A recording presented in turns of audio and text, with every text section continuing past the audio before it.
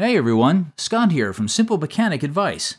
Today we'll discuss the symptoms and diagnosis of the BMW CAS Module Failure.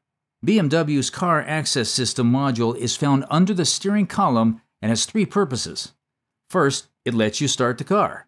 Next, it monitors the anti-theft alarm system. Finally, it stores your BMW's vehicle order. The VO is the coding that remembers and controls all the features in your BMW. It contains information like the transmission and engine type, VIN, and extra features. Whenever you start your car, the CAS module generates a unique key code for each key fob to enhance vehicle security. The CAS module syncs this code with the ECU. Here are the symptoms to look out for. Your key fob won't work. Since the CAS module lets you start your car, a failed module may cause your BMW not to recognize your key fob.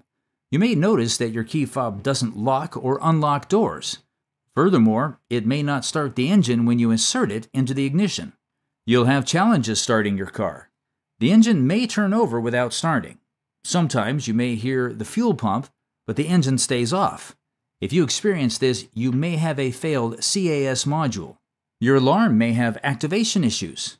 Your alarm may fail to go off when someone tampers with your car. Remember, the CAS module monitors the anti-theft alarm system. Consequently, this issue may indicate a failing module.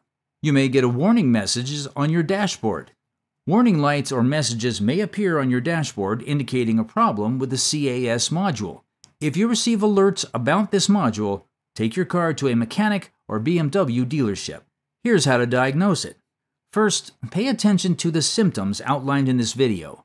If you notice these, take your car to a BMW dealership or mechanic.